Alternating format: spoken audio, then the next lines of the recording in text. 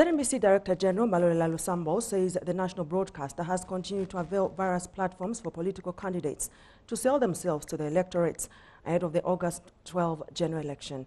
Mr. Lusambo says the corporation communicated to all political parties to avail themselves for their various political programs so that they can inform the public on the plans they have for Zambians.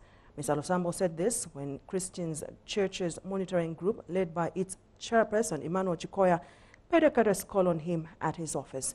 And Father Chikoya said the Christian Church Monitoring Group is meeting critical stakeholders in the electoral process to discuss and find solutions to some of the challenges being faced.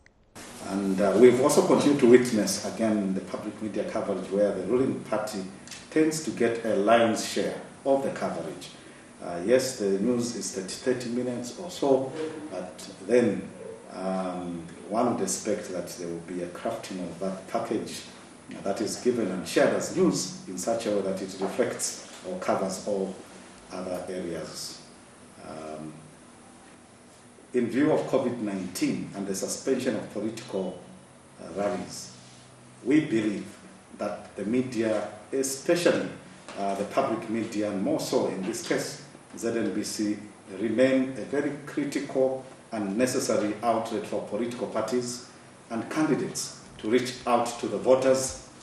And so equal access coverage by Znbc must be fulfilled as provided for in the Electoral Processes Act and the Electoral Code of Conduct. There are these programs that we have lined up. They can probably and then this is not only on TV, it's also on radio. We've got other programs that have been lined up on radio that are still running up. They're still running. The Elections Forum, Know Your Candidate, Running Mate, which I've talked about, Running Mates debate, similar to presidential debates, Race to State House. And so on Radio 1 and Radio 2, there are similar programs that are actually going to be running. And this which I'm talking about is information that was communicated to the general secretaries of the different political parties.